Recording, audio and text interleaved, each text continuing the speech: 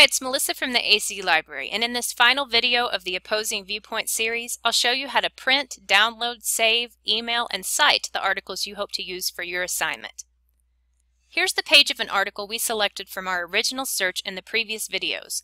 If this one article is all you want, you can use these buttons in this menu, which I'll go over with you. After you've skimmed this, if you think it's good, you can just click on Save. You can do that here within the individual articles record, or back on the results page, you can simply click on Save beside each article that looks interesting. That places each of these into a folder that's available here in this database during this session.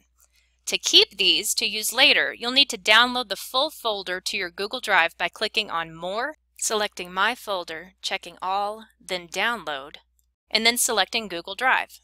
Now all of these articles will be saved for you even after you close this internet session. Okay, now if you just want to save this one article that you're looking at now, it's probably easiest to click on this download button.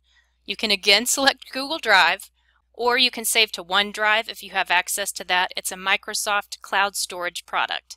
But to save somewhere else, like to your computer or a flash drive, choose between PDF or HTML, click Download, Save, and then if you're using Firefox like I am now, you'll need to click on this arrow and select the file. If you're in Google Chrome, it'll pop up down here in the bottom left of the screen. Then you can save it wherever you want it with whatever name works for you. Another feature that you can save to your Google Drive folder is the citation for this article, either in MLA style or APA style.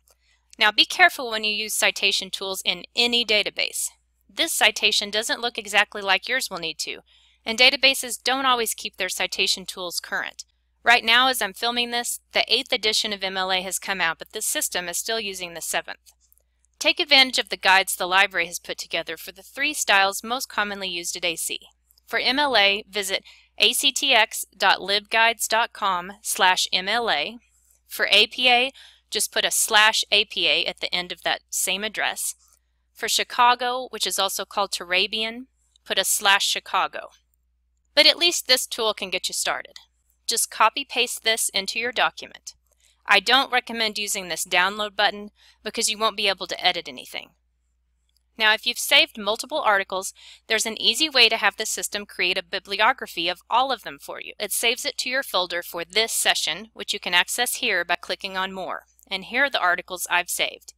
I want to check all, and now when I click on this Citation Tools button, this menu pops up. Be sure to select the citation style that you're using. These first 5 menu options are programs that help you manage citations. They only work if you have them loaded onto your computer. But all of us can again take advantage of Google Drive. It'll show up in your Drive folder like a bibliography that you can edit. You can also select Email or Print to have all of these articles emailed or printed out all at once. When you use this email function, you'll actually receive a separate email for each source, but you will get them all. And the printouts will just be one after the other. I've talked a lot in this series about using the Google Drives folder. If you don't want to do that, you might consider simply emailing articles that seem promising to yourself. If you do that, you could copy and paste the citation for an article into this message area of the email. Then you'll have the article itself plus how to cite it all in one place. Just make sure to put your email address here before hitting send, and it can be any address. It doesn't have to be your AC account. If you've ever used Google Translator to convert a page into a language you can read, that's what this taps into. The translation won't be perfect, but at least you'll be able to get started. And then if you're super excited about this article and want to share it on your social media pages, you can do that here. Okay, that's it for Opposing Viewpoints, but if you have any other questions, or if you see something in here that you don't understand, be sure to come find us in the library. All of our contact information will appear on the next screen. Good luck with your research!